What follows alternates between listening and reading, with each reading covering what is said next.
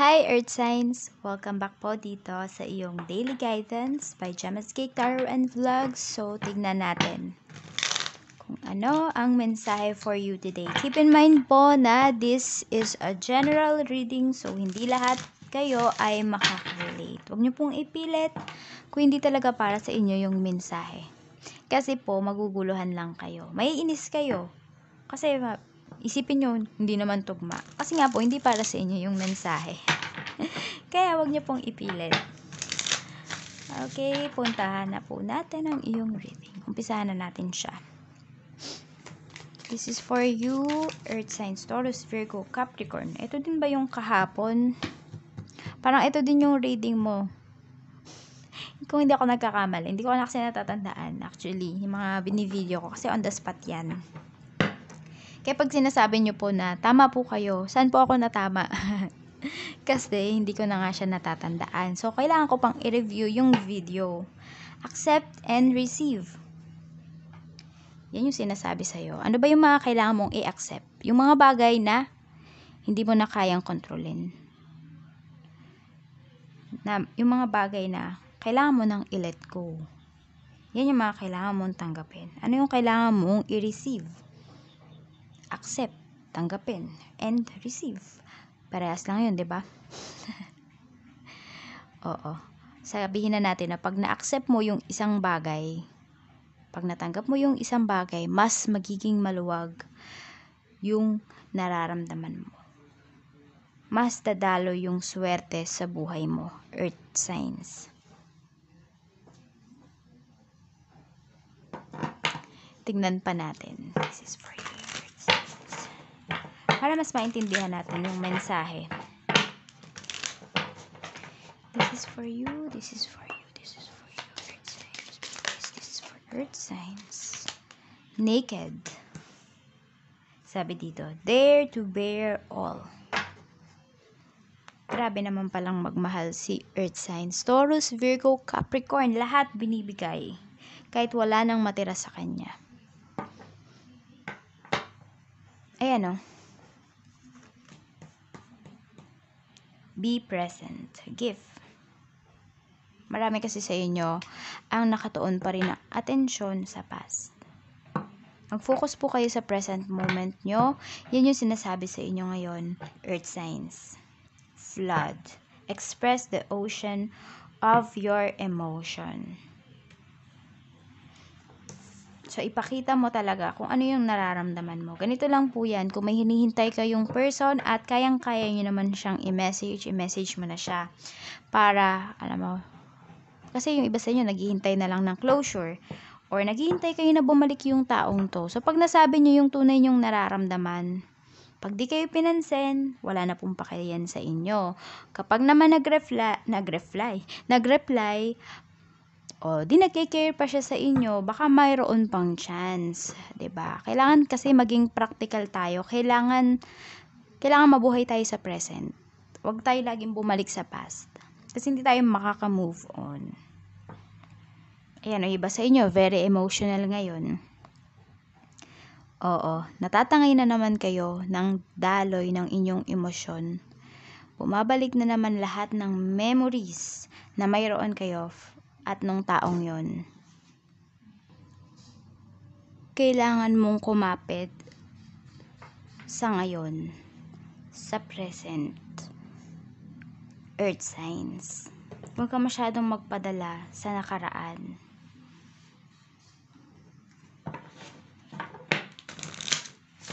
Medyo malungkot. Medyo nalulungkot ako dito sa reading mo. Kasi iba sa inyo, hindi nyo pa natatanggap yung reality. Okay, pasensya na po kayo. Masyadong honest yung ating reading. Ayoko po kasi nang binobola-bola ko kayo na babalik pa si ganyan. Ganito, ganyan. Kailangan kasi magising tayo sa katotohanan.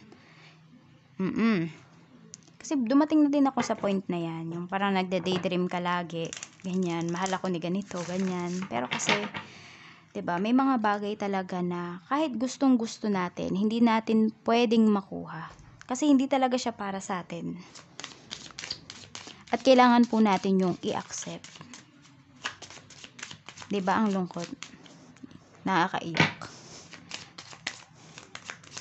Tingnan po natin. Okay. Madaming lumabas for you. So, maraming nanonood ngayon ang emotional talaga. It's time to release negativity.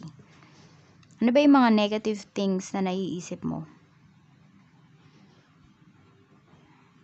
Alam ko, sinasabi mo ngayon, earth signs na, hindi naman negative yung person na iniisip ko. Nakakapagpasaya nga siya sa akin. Okay lang po yun. Kasi yan talaga yung nararamdaman nyo for that person, for that specific person na napapasaya niya kayo. O, pag iniisip nyo siya. But at the same time, nandyan din, bumabalik din yung mga alaala nyo na hindi maganda. Ang dami pala nito, 4. Sabi, emotions are running high. So, eto yun, flood. Hindi ba? Dumadagsa yung mga memories, yung mga feelings. What do you need to release? Ang sabi dito sa'yo is negativity. Ito yun. Kailangan maging present ka. Bring love into the situation. Pero mas mahalin mo yung sarili mo. Mas mahalin mo yung sarili mo, earth signs. Taurus, Virgo, Capricorn. Okay, punta na po tayo sa iba pang layers talaga ng ating reading. Marami sa inyo ang depressed. Marami sa inyo ang sobrang nalulungkot ngayong araw. Maaaring yung iba, pinipilit nyo lang pumasok sa trabaho. Kasi syempre, wala kayong kakainin. So, balansehin nyo lang din yung mga iniisip nyo. Kailangan kasi balanse yung isipan natin sa lahat ng gagawin natin. And wag ka basta-basta magdedesisyon out of your emotions. Kasi nga mataas yung emotions mo ngayon. Baka mamaya may magpalibre sa'yo, ilibre mo. Tapos marirealize mo nung hapon na, ba't ko ba nilibre yun? Nagtitipid nga ako. Nag-iipon nga ako. Sana pala inipon ko na lang. Yan, kaya huwag kang gagawa ng desisyon out of your emotions. So, wedding. Sabi dito, this could be the one. So, yung maaaring mga karelasyon nyo ngayon, kung hindi ka single, earth signs, ay maaaring yan na yung iyong mapangasawa. But keep an open mind. Okay, maging narrow-minded pagdating sa love, pagdating sa inyong mga ginagawa. Kailangan malawak yung isipan nyo. Lawakan nyo yung isipan nyo. Getting to know each other. Pero mas kilalanin nyo pa yung isa't isa. Kasi baka yung iba sa inyo, kakakilala nyo pa lang, diba? I mean, hindi pa ganun kalalim yung inyong ugnayan or yung inyong, yung mga alam nyo sa isa't isa. Parang ganun.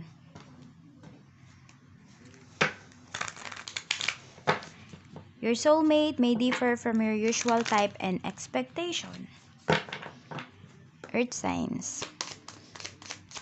Diba? You never know. Sabi ko nga sa'yo, may mga tao tayo na gustong-gusto natin, na mahal natin, pero hindi talaga sila para sa atin. May mga bagay tayong gustong-gusto nating bilhin, pero hindi natin kayang bilhin. Bagay yun bagay.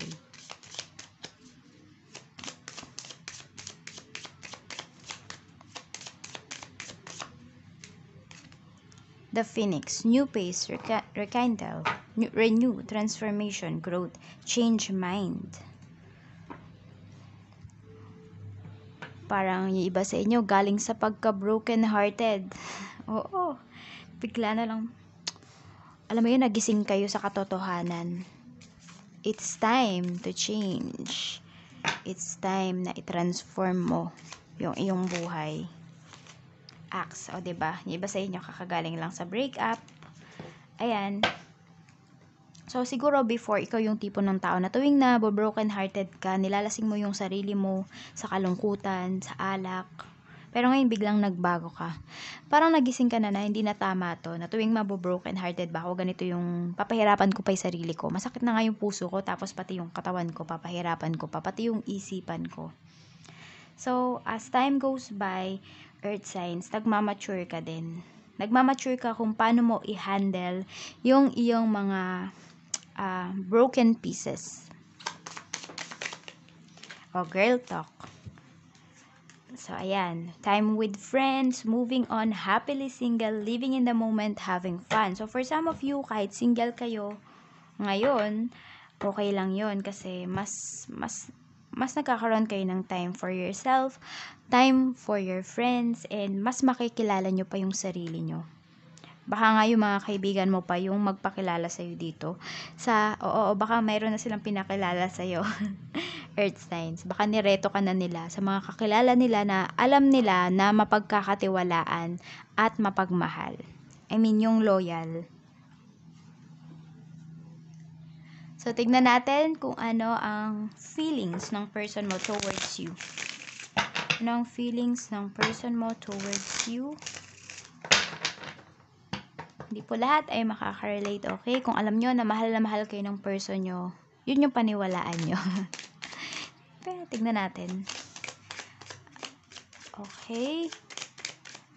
Anong feelings ng person mo towards you? Earth signs. Mayroon tayong Knight of Wands. Very passionate sa'yo yung person na to. Yung iba nga sa inyo, bago pa lang kayo.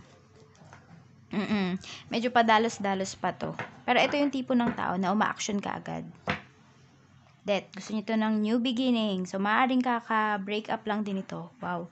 This is 10 of, hindi pa ganun kalalim yung inyong relationship for some of you. Pero may feelings. May feelings dito. Bakit kailangan nyo nga i-work out? Yun naman talaga, kailangan mong i-work out. Kahit gano pa kayo, magkakilala pa lang kayo, friends kayo, kailangan nyo i-work out yung inyong relationship. Kahit anong relationship pa yan, diba? Kailangan i-work out. Kailangan give and receive. Hindi lang accept and accept and accept. Or receive and receive and receive. Kailangan give and receive. Kailangan balance. Tignan naman po natin pagdating sa iyong finances and career. So, meron tayo ditong 3 of Cups. Okay, maganda pagdating sa iyong sa iyong career. Maaring friends mo or magaling ka kasing makisama, earth signs. So maaring friends mo halos lahat dyan sa inyong trabaho. Ayan, magaan ka kasing kasama. Actually, pag nakikita ka nila, kahit may problema ka, hindi nila nahahalata yun. So, ang galing mong magdala ng problems. Yung iba sa inyo mahilig mag-post sa social media. Kaya, hindi rin talaga nila iniisip na may problema ka. The Sun. So, maaaring nagsusuportahan kayo. Nandyan yung teamwork sa inyong trabaho. Wait. Isa-isa lang po. Ito. 4 of Cups. So, ayan, naabala na naman ang ating reading. May tumawag po. So, ano na nga ba yan? Ayan. So, talaga feeling ko nagsusuportahan kayo. Kaya lang, medyo nalulungkot ka dito. Meron kang lungkot. Maaring mayroon kang tina-target na position. Pero hindi yun yung ino-offer sa'yo. Parang ganon. Tignan natin ang iyong finances. Kamusta ang finances mo ngayong araw? Temperance. Tipid-tipid daw muna. Intay-intay lang. Mukhang may darating. Ano kaya yon pagdating sa iyong finances? So, maaaring ikaw yung tipo ng tao na gastos ng gastos before. Gastos ka ng gastos before. Earth signs. So, parang ngayon, binabago mo na unti-unti yung iyong nakasanayan. So, meron tayong 2 of Wands. Oo nga.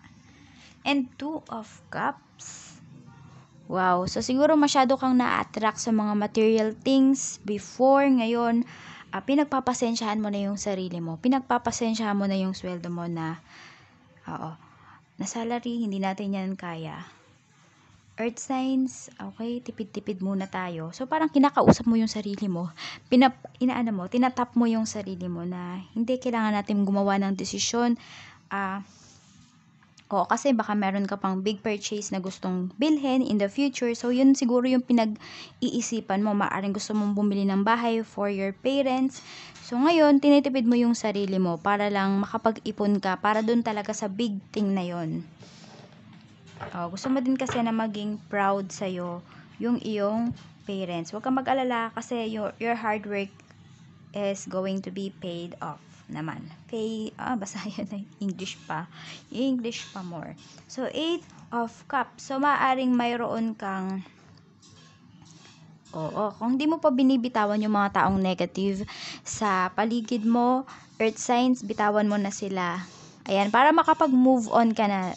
Makapag-move on ka na din. Sabi nga dito, 'di ba, may kailangan kang i-release. So, maaaring ito yung mga taong yon or yung mga nasa isipan mo. Oo. Iba po sa inyo, kung single kayo, merong love na paparating sa inyo. May mag-o-offer sa inyo ng love. At para naman po dun sa mga married, so i-work out nyo pa yung inyong relationship. Mas pagandahin nyo pa. Mas i-nurture nyo. Alagaan nyo yung isa't isa. Parang konting sacrifice po. Or siguro madami na kayo na sacrifice for love, pero mag-sacrifice pa kayo. Kasi, lalo na kung mag-asawa kayo, 'di ba? So, kayong dalawa na ang magsasama habang buhay. Cross finger natin yan. Kayo na talaga ang magsasama. Yung iba ba ayaw nyo? Kasi di nyo na matik yung ugali. Pag-usapan nyo po kasi, ano ba yung ayaw mong ugali ng person mo? 'Di ba? Madali lang talagang sabihin yan. Pero mahirap gawin yan. Lalo na kung magkalayo kayo. Kasi, kung sa chat lang kayo mag-uusap ng person mo, sa video call, alam mo yung emotion kasi, hindi talaga siya ganun hindi mo mafe-feel. So, mas maganda kung kunwari na OFW yung person mo, tas, ayan, nang nasa bahay na siya, nagbabakasyon, dun kayo mag-usap, para feel na feel nyo. Feel na feel nyo yung isa't isa. And kitang-kita mo sa mga mata niya kung gaano ba siya ka-sincere sa sinasabi niya or sa gusto o sa pinapangako niya sa'yo. So, tingin ko yan lang. Pero let's see, ano ba? Pero yun na nga, 8 of Cups. Yun, kailangan mo na talaga, may kailangan kang putulin. Kung hindi ka na, yung iba sa inyo, kasi hindi naman lahat masaya sa trabaho, 'di ba? So, kung hindi ka na masaya sa trabaho mo, go ahead, mag-resign ka, maghanap ka ng bago. Kasi mas matatagpuan mo sa ibang lugar or sa malayo. Yung trabahong magiging fulfilling para sa'yo. 'Di ba, nai-stress ka na. So, wala ka pang realization, hindi mo pa binibitawan hanggang ngayong araw yung mga tao, yung mga feelings na nagpapahirap sa'yo. So, ayan. Kailangan imulat mo yung mga mata mo.